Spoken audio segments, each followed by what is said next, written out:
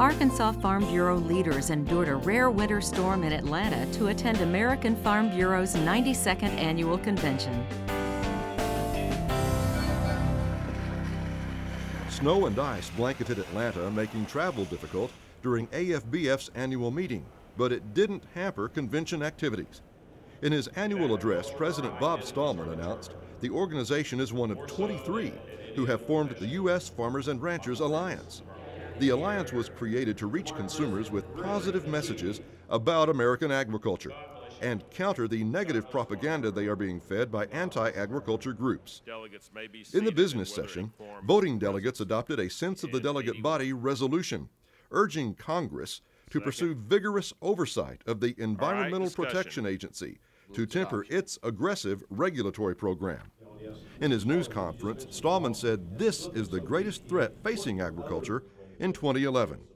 But I think the biggest challenge we face is going to be, the regulatory structure that is either demanded by society or that is put in place by those who are philosophically opposed to what we do as an industry.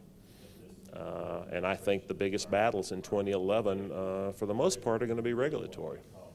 Reaching consumers with the message that agricultural producers are good neighbors, protect the environment, and humanely care for their animals is more immediate now with the growing reach of social media. Susan Anglin, former chair of the State Women's Committee, attended a conference in Atlanta on how utilizing Facebook, Twitter, and other tools is an effective way of reaching a large number of consumers with their message. We've got to tell our story. You can tell it through Facebook, you can tell it through Twitter, you can tell it by blogging. And I would encourage people to really look at this and get serious about it because it's a way we can reach so many more people. In the Young Farmer and Rancher competitions, Robbie Beavis of Lonoke County participated in the YF&R discussion meet and did well, advancing to the Sweet 16. The state's exhibit in the Farm Bureau Showcase highlighted the organization's outreach efforts. It attracted large numbers of visitors who learned about Arkansas commodities by playing the spin the wheel game, visiting the mobile ag experience trailer, seeing rice milled, cotton ginned, and letting children milk the Farm Bureau cow.